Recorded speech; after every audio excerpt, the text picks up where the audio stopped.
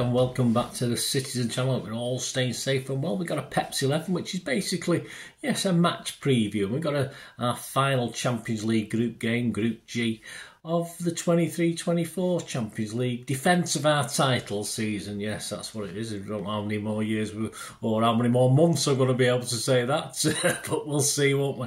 Of course, we've got a trip over to Belgrade to play Crvena Zvezda. Or let's just call them, for the purposes of this vlog, we'll call them Red Star. A little bit easier to pronounce, isn't it? Red Star versus City on the 13th of December 2023. An early kick-off, so make sure you're back from work or whatever. If you're not over there, if you're over there, please stay safe and get back safe as well. 5:45 PM kick-off. It's on TNT Sports. And the group as it stands, of course, City the winners of the group with 15 points. Leipzig sits second and can't be battered with 9 points. Young Boys are on 4. And Red Star, sadly, as the lost to Young Boys, unfortunately sit rock bottom with just 1 point and are out of Europe, whatever happens. So it's the deadest of dead rubbers, as dead as a proverbial dodo, that's for sure. And of course, they'll have to switch to getting back into it next season, won't they? We'll have a look at how they're doing. We'll have a look at how Red Star are doing to get back into the Champions League for the 24-25 season. And we'll have a look at what could be a very interesting Pepsi 11, of course. We'll have a look at that, and I'd love to hear what yours are, your thoughts are, etc., etc. Please, if you're new to the channel, push that subscribe button, push the bell notifications. Great to have you on board. Everything City past and present, of course. Leave us your comments on this game or anything to do with City.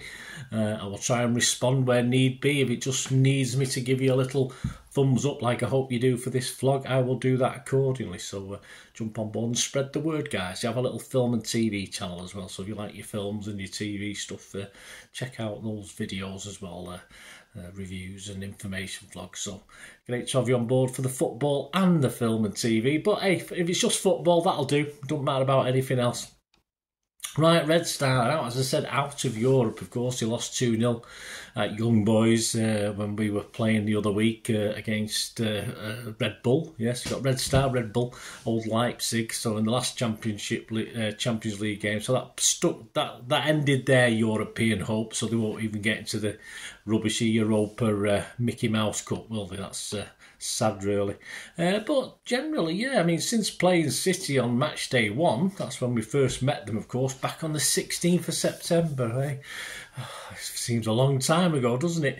They've played 11 league games and actually won 10 of them. Won 10 and drawn 1, so they're doing pretty well. Unfortunately, there's one team doing perhaps just as well as they are, but they've actually got through to the last 8 of the Serbian Cup as well, so apart from losing the Champions League, they've done really well. The joint top at the moment with Partizan. As I'm recording this, they're literally playing Partizan, playing a game, but they are joint top. Red Star with Partizan, but Red Star have played a game more, so of course if Partizan get at least a point, they'll go back to the top of the league. Apart from the treble winner's scalp, there's not much at stake, is there? But that is a pretty good scalp to take, isn't it, for Red Star, though I don't expect them to take too many risks with their starting 11. I can't see it being their strongest possible lineup, but then again, a Partizan crowd may demand a strong lineup for the scalp, the treble winners, of course. Who's to know what they're thinking? So it'd be no surprise if they go a little bit stronger than perhaps we anticipate in a dead rubber in front of their own fans, and we know how they can get up for it in the stadium. Of course, they've got a very good or bad reputation, depending which way you look at it, as far as intimidation is concerned. Of course, City, it brings us to City, doesn't it? We're in a similar position. We're playing for pride, of course. We've already won the group. It doesn't make any difference whatsoever.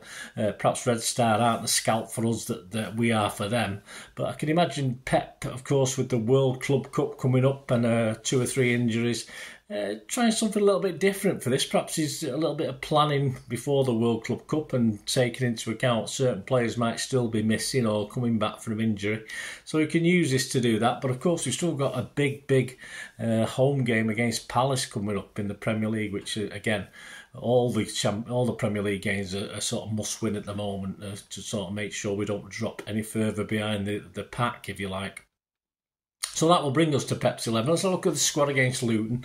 The start 11, Edison, Walker, Diaz, Aki, Gvardiol, Kovacic, Rodri, Foden, Silva, Grealish and Alvarez. The subs were Ortega, Carson, Phillips, Stones, Gomez, Akanji, Nunes, Bob and Lewis. And of course injured at the moment, and I've not heard anything different to this, of course, KDB and Doku and Haaland. Obviously we're hoping Haaland may be back for the Palace game, but I don't know too much about Doku at the moment. So how about that bench? If you look at that bench, who's going to start? Well, it has to be Ortega or Carson. Ederson's not going to start this game. Ortega would probably gain more from the experience as our number 2 with a tough ground to visit, as I said, with the crowd on at you, etc., etc. If it, a dead rubber, could he put Carson in?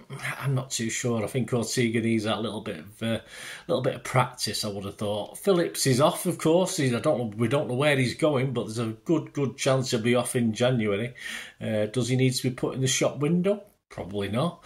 But Rodri surely isn't going to be risked. So if Rodri doesn't play, does that mean Phillips will play? Stones, he needs game time. Say he played the full game against Villa, then was on the bench for the next game against Luton. But I can again see him coming on for this rather than starting the game. Gomez is an interesting proposition. He's only played the opening Champions League game so far, and I think Pep may risk him for this. Akanji, a likely starter after missing out against Luton. Nunes surely needs to look at Nunes in match action, and this will be a good game to have a look at under the pressure. So surely Nunes might get a little start.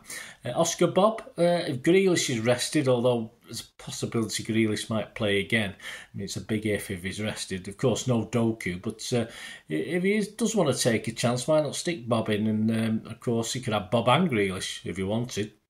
Lewis has started the last 4 Champions League games, so I'm fairly confident we'll start this one.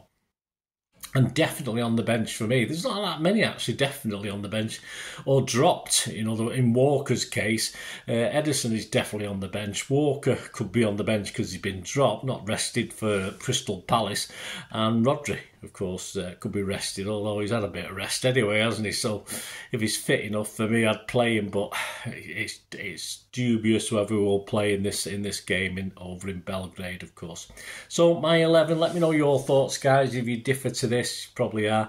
I'm going to make 6 changes to the Luton game, which is borderline dangerous, especially to a team that isn't totally firing. It's not as I'm making 6 changes to a team that's got momentum and doing very, very well. So yeah, this is my team: Ortega, Lewis, Akanji, Aki and Gomez, Kovacic, Phillips and Nunes in the middle, Grealish, Alvarez and Bernardo. I think Alvarez needs another go, doesn't he? I want to see a bit more from Alvarez, a bit more responsibility taken.